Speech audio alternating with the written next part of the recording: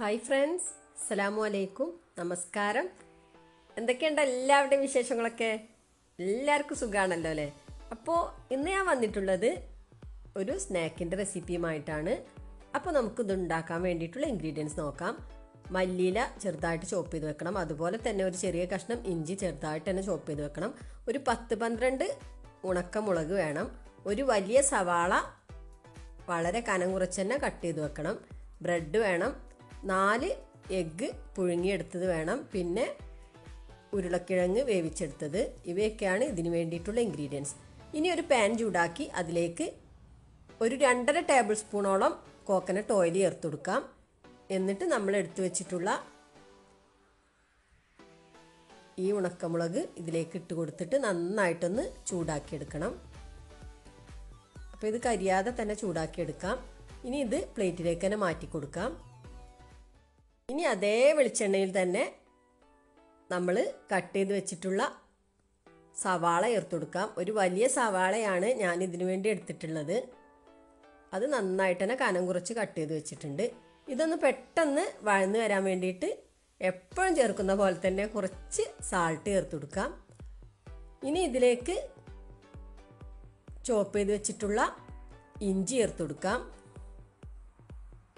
എന്നിട്ടൊന്ന് ചൂടാക്കിയെടുക്കാം.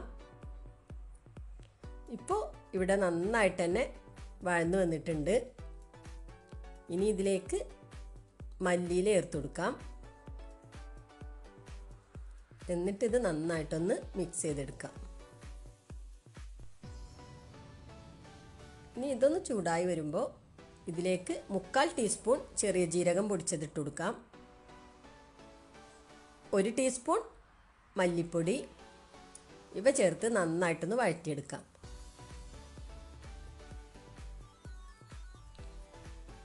അപ്പോൾ ഇതിൻ്റെ ആ ഒരു പച്ചമണം മാറി കിട്ടുന്നത് വരെ ഒന്ന് ചൂടാക്കിയെടുക്കാം. ഇനി നമുക്ക് ഈ വറുത്തെടുത്ത ഈ ഉണക്കമുളക് നന്നായിട്ട് ഇതുപോലെ കൈ ഉപയോഗിച്ചിട്ട് തന്നെ പൊടിച്ചെടുക്കാം. അതല്ലെങ്കിൽ ഒന്ന് ഗ്രൈൻഡ് ചെയ്തെടുത്താലും മതി. എന്നിട്ട് അതും കൂടെ ഇതിലേക്ക് ചേർത്ത് കൊടുക്കാം. ഇത് വെളിച്ചെണ്ണയിൽ ചൂടാക്കിയെടുത്ത കാരണം നല്ലൊരു സ്മെല്ലാണ് കേട്ടോ ഈ ഒരു ഉണക്കമുളകിന്.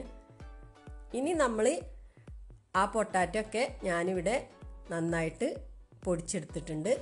അതും കൂടെ ഇതിലേക്ക് ചേർത്ത് നന്നായിട്ടൊന്ന് ഈ സവാളയും ഈ ഉരുളക്കിഴങ്ങും കൂടി നന്നായിട്ട് മിക്സ് ചെയ്തെടുക്കാം.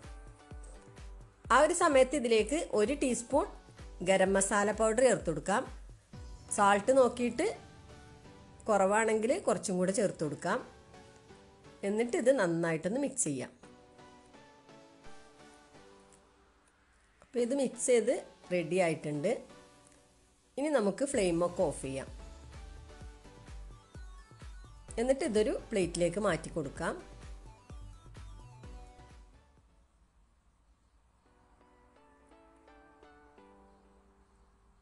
ഇനി ഈ ബ്രെഡ് ഇതുപോലെ നമുക്ക് ഏത് ഷേപ്പിലാണോ വേണ്ടത് ആ ഒരു ഷേപ്പിൽ കട്ട് ചെയ്തെടുക്കണം. റൗണ്ട് ഷേപ്പാണെങ്കിൽ അങ്ങനെ കട്ട് ചെയ്യാം.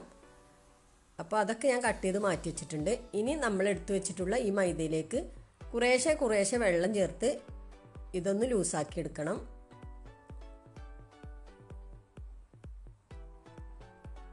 അപ്പോൾ ഓവറായിട്ട് വെള്ളം ഒഴിച്ചു കൊടുക്കാൻ പാടില്ല. അപ്പോൾ ഈ ഒരു പാകത്തിലായിട്ട് ഇതുപോലെ ഉണ്ടാക്കിയെടുക്കാം. ഇനി നമുക്ക് ഇത് ഉണ്ടാക്കാൻ തുടങ്ങാം. അതിനു വേണ്ടി ഇതുപോലെ ഒരു ബ്രെഡിൻ്റെ പീസ് വെച്ച് കൊടുക്കുക. എന്നിട്ട് നമ്മൾ ഉണ്ടാക്കി വെച്ച ആ മസാല കുറച്ച് വെച്ച് കൊടുക്കാം. എന്നിട്ട് ആ ഒരു എഗ്ഗ് 2 പീസാക്കി വെച്ചിട്ടുണ്ട്. അപ്പോൾ ആ ഒരു പീസ് ഇതിലേക്ക് വെച്ച് കൊടുത്ത് വീണ്ടും അതിൻ്റെ മുകളിൽ കുറച്ചും കൂടെ മസാല വെച്ച് കൊടുത്തിട്ട് ഇതിൻ്റെ ചുറ്റുഭാഗം നമ്മൾ ആക്കി വെച്ച ആ മൈദയുടെ ആ മിക്സ് ചുറ്റുഭാഗം ആക്കി കൊടുക്കാം. എന്നിട്ട് അടുത്തൊരു ബ്രെഡ് പീസ് എടുത്തിട്ട് ഇതുപോലെ ഒട്ടിച്ചു കൊടുക്കാം. ഇപ്പോൾ കണ്ടില്ലേ, ഇതിവിടെ റെഡി ആയിട്ടുണ്ട്. ഇനി അതുപോലെ തന്നെ ഒരു ബ്രെഡിൻ്റെ പീസ് എടുക്കാം. എന്നിട്ട് കുറച്ച് മസാല വെച്ച് കൊടുക്കാം. എന്നിട്ട് ഒരു എഗ്ഗിൻ്റെ ഹാഫ് ഭാഗം വെച്ച് കൊടുത്ത് വീണ്ടും മസാല വെച്ച് കൊടുത്തിട്ട് ഇതിൻ്റെ ചുറ്റുഭാഗത്തും നമ്മുടെ ആ മൈദയുടെ ആ ഒരു മിക്സ് ചുറ്റുഭാഗം ആക്കി കൊടുക്കാം. എന്നിട്ട് മറ്റൊരു ബ്രെഡ് വെച്ചിട്ട് ഇതിങ്ങനെ പ്രസ് ചെയ്ത് നന്നായിട്ട് പ്രസ് ചെയ്ത് കൊടുക്കാം. അപ്പോൾ അതും ഇവിടെ റെഡി ആയിട്ടുണ്ട്. ഇനി നമുക്ക് 2 എഗ്ഗ് പൊട്ടിച്ച് നന്നായിട്ടൊന്ന് ബീറ്റ് ചെയ്തെടുക്കാം. ഇനി ഒരു പാനിലേക്ക് ഒരു 2 ടേബിൾ സ്പൂണോളം കോക്കനട്ട് ഓയിൽ ഒഴിച്ചു കൊടുക്കാം. സൺഫ്ലവർ ഓയിലാണെങ്കിൽ സൺഫ്ലവർ ഓയിൽ ഒഴിച്ചു കൊടുക്കാം. എന്നിട്ട് ഇതുപോലെ നമ്മൾ ഉണ്ടാക്കി വെച്ച ആ ബ്രെഡ് ഈ ഒരു എഗ്ഗിൻ്റെ മിക്സിയിൽ ഡിപ്പ് ചെയ്തതിന് ശേഷം നന്നായിട്ട് തന്നെ ചുറ്റുഭാഗവും ഇതുപോലെ ഡിപ്പ് ചെയ്ത് കൊടുക്കാം. എന്നിട്ട് പാനിലേക്ക് വെച്ച് കൊടുത്തിട്ട് ഒരു ഭാഗം റെഡിയായി വരുമ്പോൾ ഇതുപോലെ ഒന്ന് പ്രസ് ചെയ്ത് കൊടുക്കാം. അത് നന്നായിട്ടൊന്ന് ഒട്ടി നിൽക്കാൻ വേണ്ടിയിട്ടാണ്. എന്നിട്ട് ഒരു ഭാഗം റെഡി ആവുമ്പോൾ ഇതുപോലെ തിരിച്ചിട്ട് കൊടുത്ത് വീണ്ടും ഇതുപോലെ തന്നെ നമുക്കൊന്ന് പ്രസ് ചെയ്ത് കൊടുക്കാം. മറ്റേതും അതുപോലെ തന്നെ ഒരു ഭാഗം റെഡി ആവുമ്പോൾ തിരിച്ചിട്ട് കൊടുക്കാം. ഇത് പെട്ടെന്ന് തന്നെ റെഡിയായി കിട്ടും. ഇപ്പോൾ ഇതിവിടെ റെഡി ആയിട്ടുണ്ട്. ഇനി നമുക്കൊരു പ്ലേറ്റിലേക്ക് മാറ്റി കൊടുക്കാം.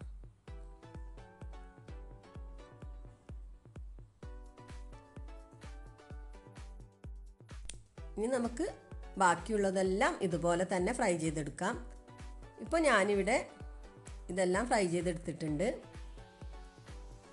ഇനി നമുക്ക് ഇതൊരു സെർവിങ് പ്ലേറ്റിലേക്ക് മാറ്റി കൊടുക്കാം.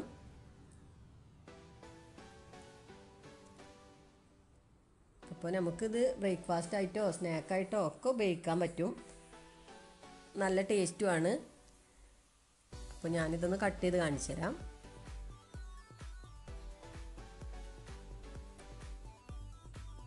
ഇത് കണ്ടില്ലേ? അപ്പോൾ നിങ്ങൾക്ക് കുറച്ചും കൂടെ എരിവൊക്കെ വേണമെന്നുണ്ടെങ്കിൽ കുറച്ച് കാശ്മീരി ചില്ലി പൗഡറൊക്കെ ചേർത്ത് കൊടുക്കാം. അപ്പോൾ ഇതുവരെ ഇങ്ങനെ ട്രൈ ചെയ്ത് നോക്കാത്തവരുണ്ടെങ്കിൽ ഒന്ന് ട്രൈ ചെയ്ത് നോക്കണം. നിങ്ങൾക്ക് ഈ വീഡിയോ ഇഷ്ടമായിട്ടുണ്ടെങ്കിൽ ലൈക്ക് ചെയ്യാൻ മറക്കരുത്. അതുപോലെ തന്നെ നിങ്ങളുടെ കമൻറ്റ്സ് അറിയിക്കണം.